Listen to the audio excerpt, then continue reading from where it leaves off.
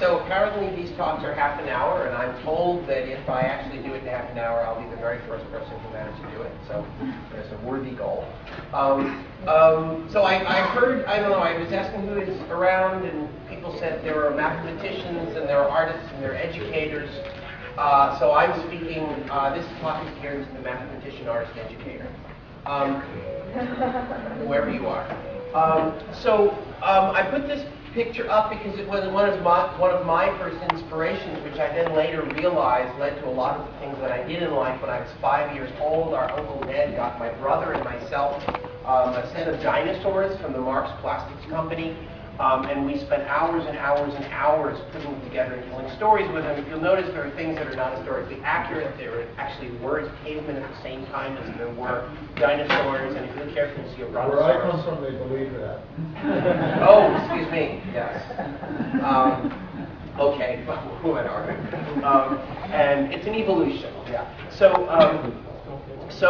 But the key thing was that there was a very rich space for us to explore. And then when I got into the so-called real world, I started working on, I was naturally drawn to fields where you could explore things. I worked on this film, Tron. The interesting thing about Tron was that we tried to do an awful lot with an awful little. All the tools had come from the computer-aided design community, so everything we made tended to look very machine-like. And in my own evolution, I'd been attracted to things like Disney's Fantasia, the early real one.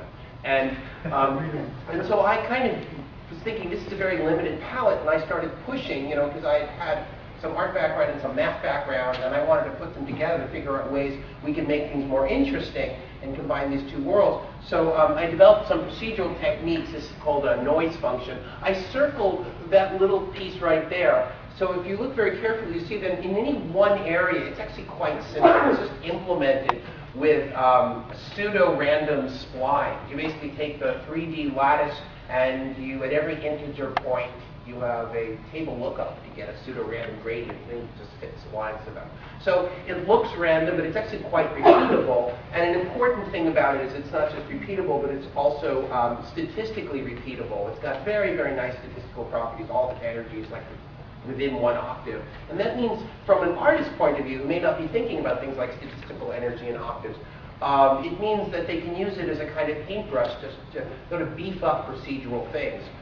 So here's some things people have done with it. Somebody who was doing some interesting work on translucency simulation said, oh, why don't we just add some of this to create some variegated surfaces. It's just a solid block where it would be a cube as a kind of a level function, but then I just threw noise into it and the level function moves around. And here, this thing that apparently looks quite different from the first thing you saw actually is just a fractal sum of noise functions. You just keep saying, let's add some noise, then double the frequency, half the amplitude, double the frequency, half the amplitude. Do this about 5 times, and you start getting kind of 1 over x squared noise, which is useful for all kinds of things. So for example, this is a picture that I made after I started playing with this. It didn't take very long to get to this. It's hard to see immediately what's going on here, but the noise itself, there's a procedural texture which you might think of as a solid material that implicitly exists throughout space. If you give me a point in x, y, z, I give you back a value. Therefore, if you have some 3D model that you've defined in the computer, you just, as you're rendering every single point on that surface, you ask the question, what's its x, y, z, run this procedure, and it returns a value. The actual value that comes from this basically comes from taking something like this fractal sum of noise functions, just a little loop, and using that to vary the x coordinate of a strike function, which is basically just a sine function. And so it's actually very, very compact and simple to work with these. Simple enough that actually it's now been embraced by artists who don't think of themselves as programmers. They start using these techniques, putting these little expressions together, which are now called shaders, to make things like this because they can make them very compactly. Notice that there's just this little wild card of randomness of pseudo-randomness, which is just this little noise function. Everything else is extremely simple procedures, sine functions, loops, etc. And that combination has turned out to be a very interesting way for artists to start inserting the illusion of some of the unpredictability that you get in real life into their work, but in a predictable way. So here are just some images that I found of people who, someone who was really, really into winged statues, and was using this to make a field of grass. For example, this field of grass is a fairly simple shader where they're varying color in this kind of fractal some way. And other people use them to make cloud covers.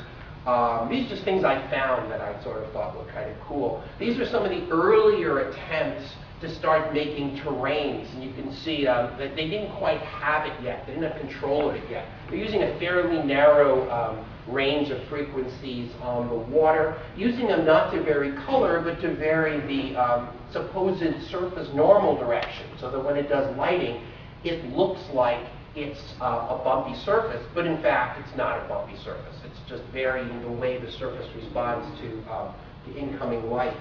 And then people gradually started getting better at it over time and having more subtle, sophisticated ways of doing these things.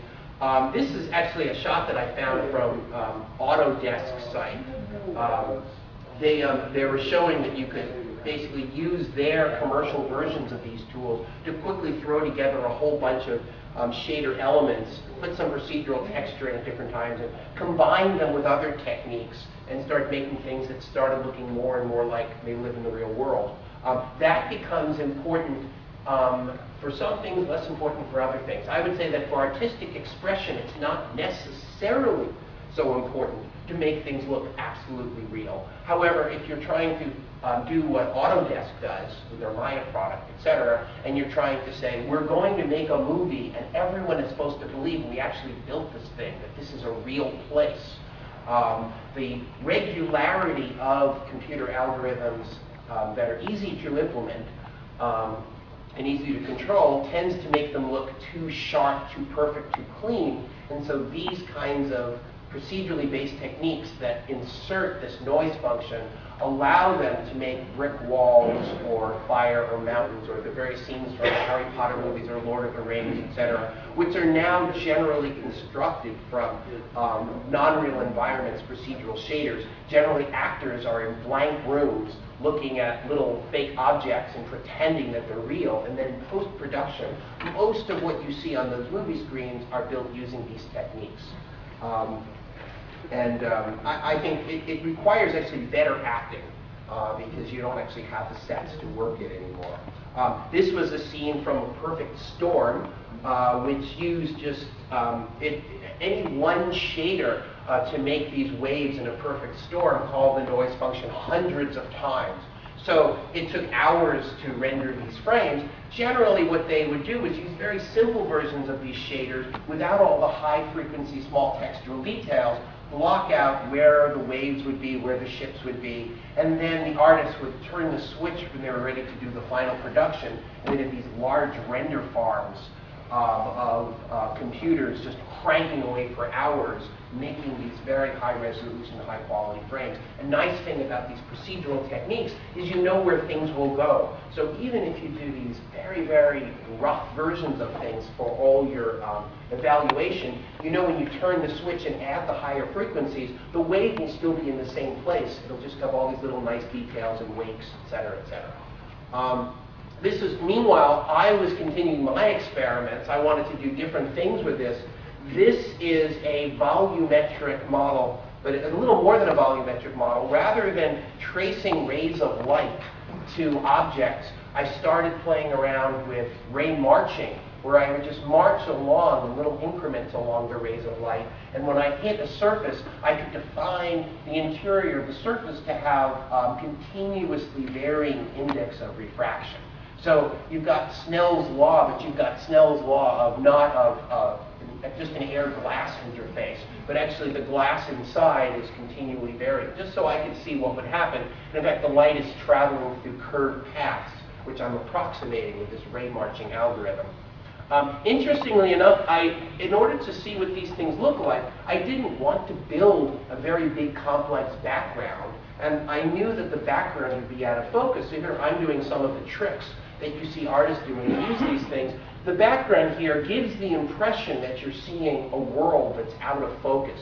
In fact, that entire background behind this variable index of refraction blobby thing is actually just a very simple shader function where I varied the color from the bottom to the top, and then I just used a little bit of procedural noise to change things a little bit. And if you're only looking at blurry images at low frequencies, if you tune it, this ends up looking fairly indistinguishable from a real scene out of focus. So for many purposes, you can get away with a lot. However, there's a very important lesson here. These are tools, they end up being very good tools for artists. It's actually quite hard to have the tools automatically tune themselves to be indistinguishable from what people would see. However, they end up being very easy for people to use with tweaking a few knobs. So if the person already has a clear idea in their head of what they're going for, they can very rapidly converge on something that looks good. So it's funny. What's easy is using them as artist tools. What's hard is that using them as completely autonomous simulation tools. Some of you might. Does anyone recognize this? This is one of the procedural planets from Spore. One of Will Wright's great innovations was that he's allowing all the players who make all their different, there are millions of worlds now, and millions of critters in Spore, and it's the first computer game that's very highly procedurally generated. So in order to talk about any possible planet in the system, any sort of color and atmosphere and this and that, he basically has sort of 19 parameters. I think he picked 19 because he was really into the fact that he put the 19 universal constants in physics. Although I think he said it was kind of a wink. And so they send you, actually there are 19 words of data that get sent up to the server based on all the things you can do, and it just sort of, then everything is procedurally generated. So another player can go to a make-believe planet system in this game, and they can see a completely different planet. But in fact, the database of all the planets made by all the players is very, very small, because it's made by just expanding these very simple procedures. Which are actually very quick, which, as you can see, are just a bunch of simple noise functions and things like that. One of the things that I really like about these kinds of approaches is once you build a model and it's got some structure. So, for example, here I'm doing a little cloth synthesis, and the cloth synthesis, I create these shaped volumes, where each little bit of shaped volume is a strand of string that exists in a warped space. So when you're defining the string function, you just vary the domain to the function. So instead of it being a string in regular space, it ends up being a string in warped space. So in fact, each string is sort of diving up and down, and then you see you have the warp and you have the weft of the threads.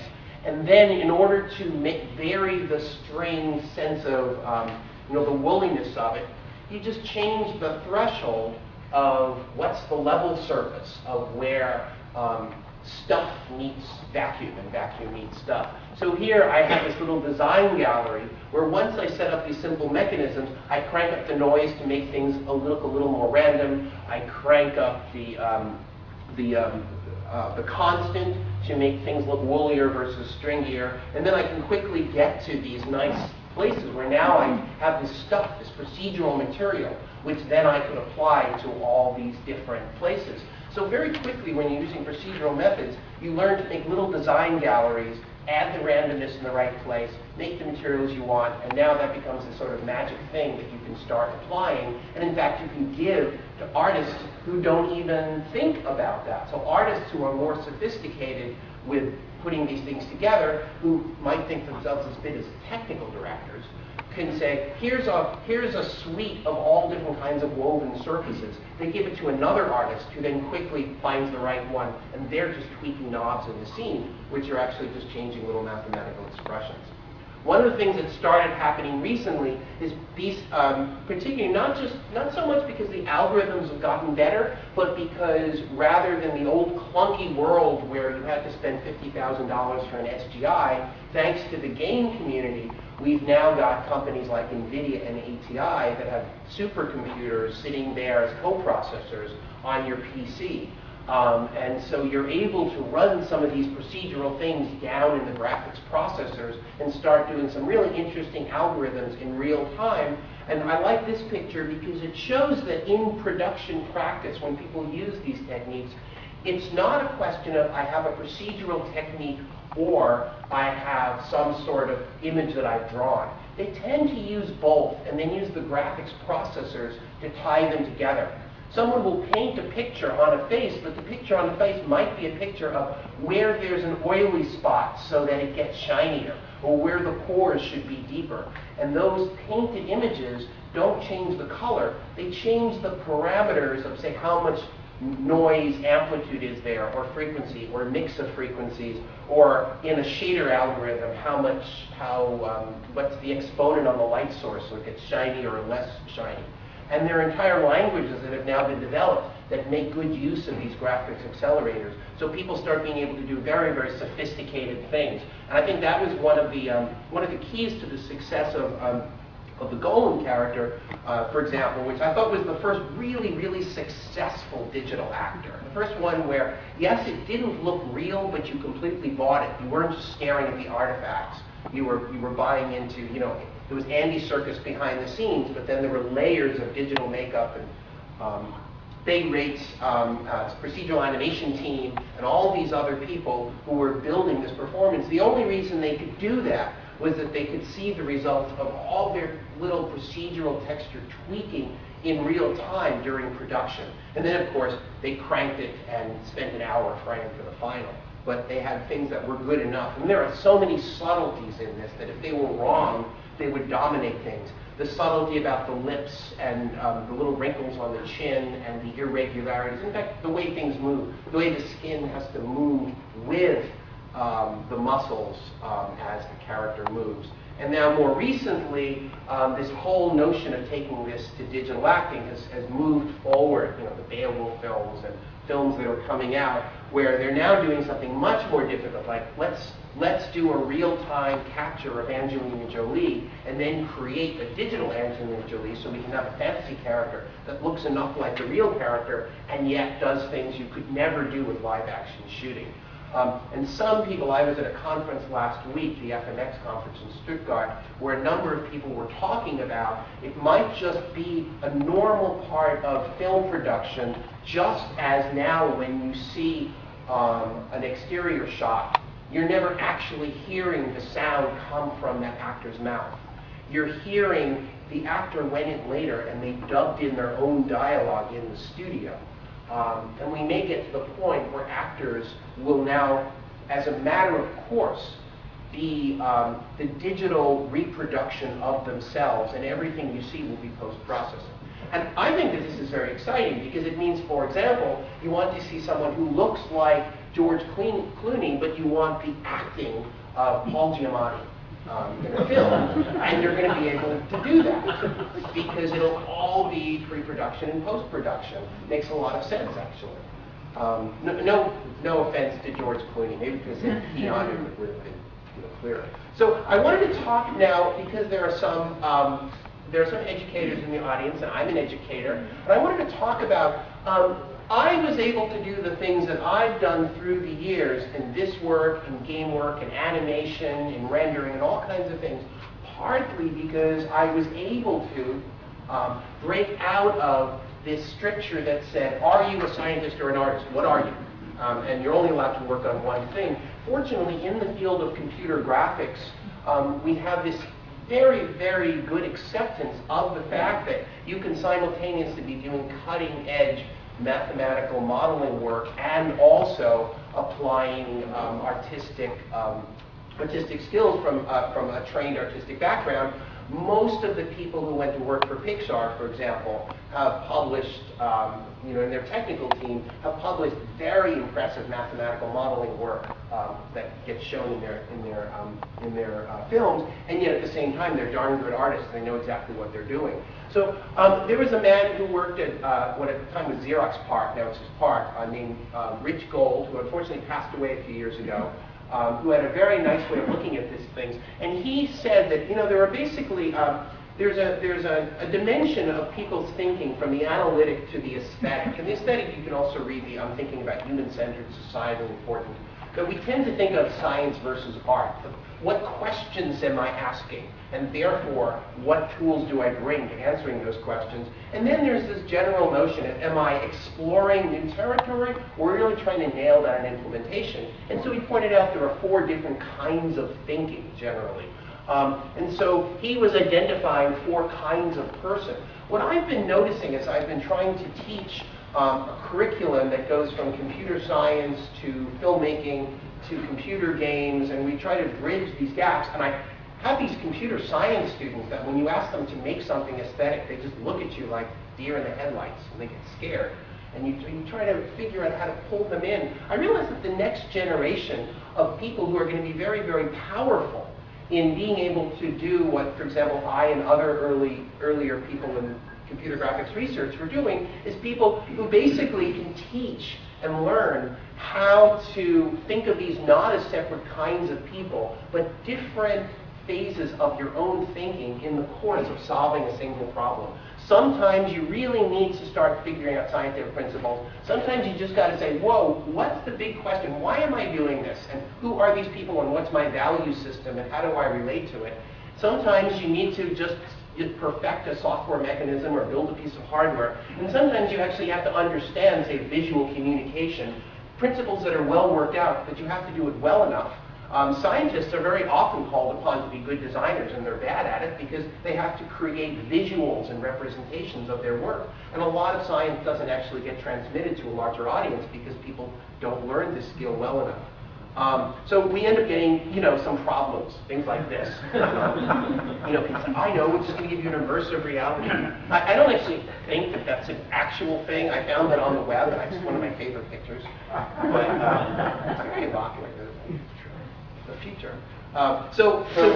So we start thinking of things that are, sort of more like this. We start doing lots of experiments. If you decode this image a little bit, you notice that in the background there are a bunch of graduate students. We have a whole program now. It's built up to a whole Game School Learning Institute where we're trying to understand how games and interactive experiences can be used as STEM. Many people know what STEM is before I explain it.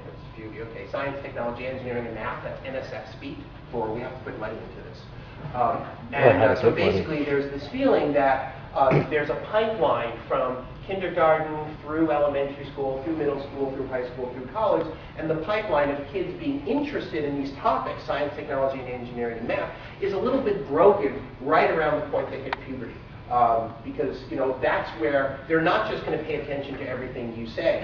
6th to 8th grade, ages roughly 11 to 14, you actually have to make it relevant to them and give them experiences that engage them. And the educational system falls down, and particularly underserved communities, women and a number of minorities tend to drift out of these. And so we're losing half of our potentially great scientists and thinkers in these areas. And they're starting to realize you can't just say, oh, we should do something. You have to apply some science to it. So we are an 8-university consortium that's been working together to try to systematically understand what engages kids in these kinds of, what makes them interested, where does learning happen, when do you, just like you have complementary food groups, you have complementary learning groups, you actually need to engage minds simultaneously in different kinds of ways. You need to be switching at certain rates between high arousal levels and local spatial processing and going to strategic processing and reflection. And there are ways that have been learned doing these things in other fields that we're starting to apply to interactive media. And we're developing new kinds of technologies to do this. We have this really cool kind of sensor technology that now one of my students is going off and forming a spin-off company. He's going to get very rich, and I hope he remembers us when he does. Basically, you can think of it as it's a very thin film, which is, actually I think I have one here, that basically acts as a camera for sensing, a high-quality camera for sensing imagery. Oh no, it's stuck. And it's very, very inexpensive. We actually made it ourselves with just ordered various parts. That gives you this subtlety of if I put my hand on a surface, and even if I just move my hand and tweak my fingers isometrically, it picks up all of that. And now there's lots of interest on the part of interactive media designers, future of ebook, perhaps medical, etc. So now we've got this shiny new toy that we can start applying to use as input for procedural methods. That's going to be much, much richer than mouse and tablet. If anyone here is interested in playing with that, I should hook you up. So I got the sign 5 minutes ago that it was 5 more minutes, and so I'll be good, and I'll stop here and open for questions. Thank you.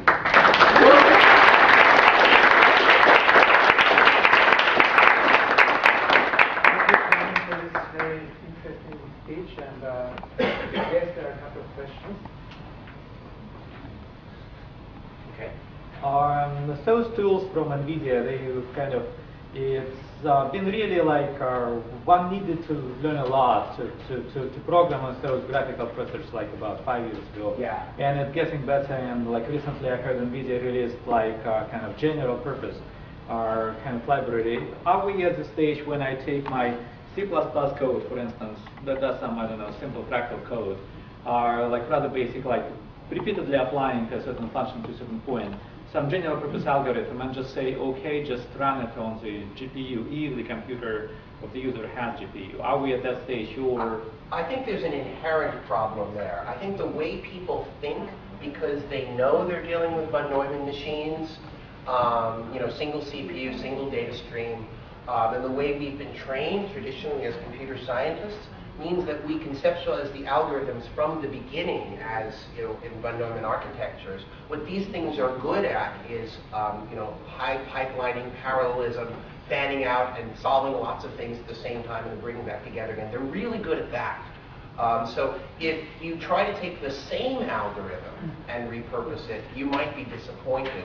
What's exciting to me is that there's a new generation of computer scientists that have these things on their desks, and they're starting to think, what's the best way to do a sort? What's the best way to do a search? What's the best way to do its processing? They're starting to think of the algorithms themselves in a way that's going to make better use of these processors, which I think is a more honest answer to where we're going to get the most use out of, I think you're talking about. Okay. How close are we? I'm sorry, what? Wait. No, sorry, it has nothing to do with you. Sorry. Okay, yeah. How close are we? I'm sorry. Yeah. How close are we to having a Hollywood production of a film by Grace Kelly?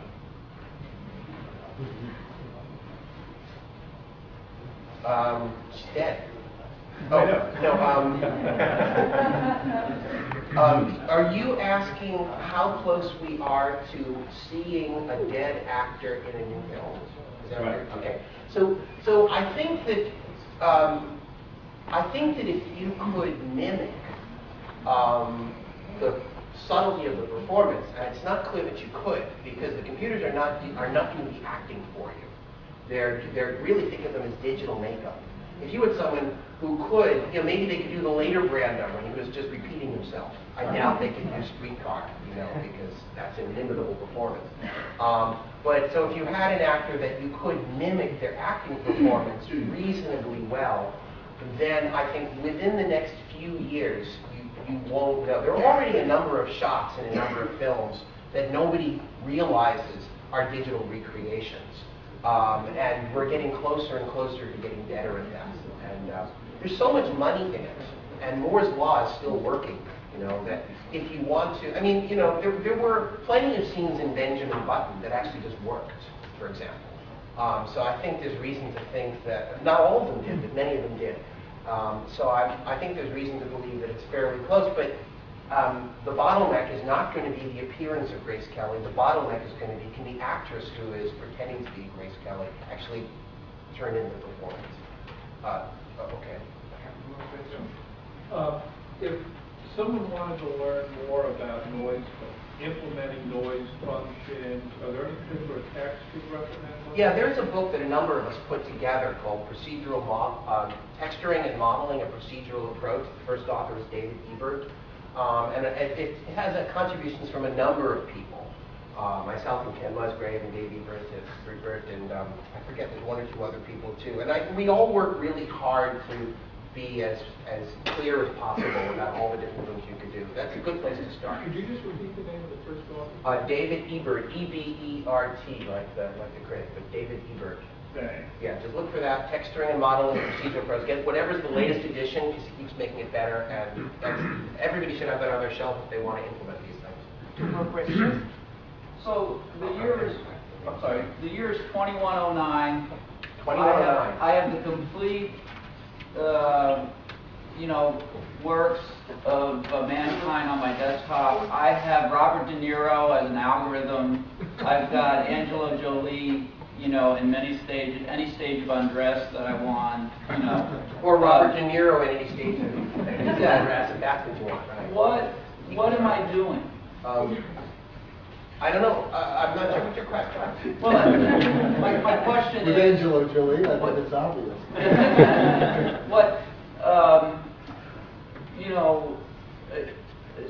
I guess clearly these are all problems that we're going to solve. The problem that started as automatic dialogue replacement is now automatic actor replacement, is now automatic script replacement, is now automatic.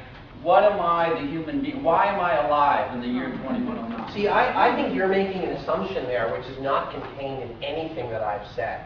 What's happening here is that the aesthetic questions that don't involve adding something new, we're able to do mimicry. But if you take the mind of a really good actor and you put that mind on a new script, Paul Giamatti, I picked him because he's such a good actor, or Laura Linney, or Philip Seymour Hoffman, or really, really interesting actors. They're not turning in the same performance. There's, I have no particular reason to think we're ever going to, solve the Turing test.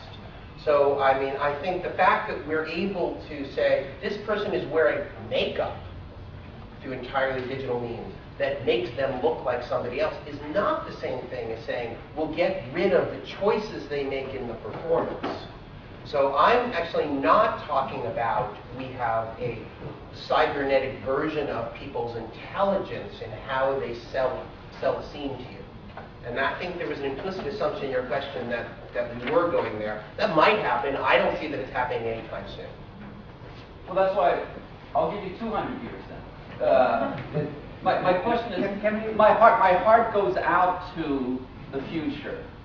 The more I see where we're headed with our thinking, I'm wondering why... That's worth answering. I should answer that. Okay, so there's a common misconception. Around 100 years or so ago, when the first, or late 1890s actually, when the first cinema started showing up, the very early cinema, and people realized what was going on, there were a lot of pronouncements that said, the problem here is you take an actor, they do a performance, you shoot a camera at them, and then you send them home. Acting is dead. There is no use for actors anymore because what we've just done is captured a single performance rather than getting on stage night after night and actually getting work. But what we realized was that we didn't get rid of the actors. Instead, we created a much more powerful means for the person who has the talent to just have a channel of distribution of their talent. So now that performance can go out to millions of people. The actor goes and does something else. If the actor has an ability to make choices, they will act as a higher level creator. They'll always be of interest because frankly, if you make a puppet that just repeats their last choices, humans are amazing pattern matchers. So eventually humans will say, I don't want to see the old dead Robert De Niro performance. I want to see the new stuff. Or somebody else who's infusing something. People are really good at seeing when stuff is fresh and when it's just, oh, yeah, you gave me this and you're tweaking some knobs. So I think we just don't understand yet the nature of how the talent will assert itself but I think history shows that people never respond to give me the same old stuff over and over again. They always know when you're providing something fresh. We're just amplifying the power of talented creators to develop more quickly, distribute better, and work with complementary collaborators in a more interesting way. Finally, short question, short answer. Okay. Short question. Well, he gave a long question, so I... Yeah, I think we could further on discuss. Ask as an educator. You mentioned one individual should be an actor, an artist, an engineer, and a programmer, and designer. When I think about how long it takes to educate a good programmer, a good artist, a good designer, so the person should either have the IQ of 400, or it takes 16 years and then you're close to retirement. Okay, I understand your question, and my answer is it's a matter of degree. I agree that we can't all be the best at many things. I mean, maybe, George Antheil was a great composer and great inventor, and Henry Lamar was a great actor and great inventor. There are very few people like that. But I think it's very important not to err on the side of, I don't do that, and have a learned helplessness, and I have no idea what you're doing, and keep a hands-off attitude toward entire fields. Each of us should be reasonably conversant. We've already won this battle with general written literacy. I'm an idea person, I need to get the scribe to write it down for me. We're well beyond the point where we think it's useful to just have a small percentage of the population be able to basically express themselves in written language. Now we know how much you get from everyone having a basic facility, although of course we still have professional writers who are vastly better than most people, just as they're sort of the writerly equivalent of great basketball players. But I think that it's very, very important that we make sure that the future filmmakers understand what programming is, and the future scientists understand what aesthetic design is, and that we knock down those walls of the academy enough that none of us are just, oh, artists, there's an artist in the room, or oh, there's a scientist in the room. You've seen it happen, and it's completely unnecessary. You don't need to learn all that much to understand why somebody goes to see a retrospective of Jackson Pollock. If there's something going on there, it's not that all those people are crazy, and we should know at least that much about each other. All right. Thank you very much.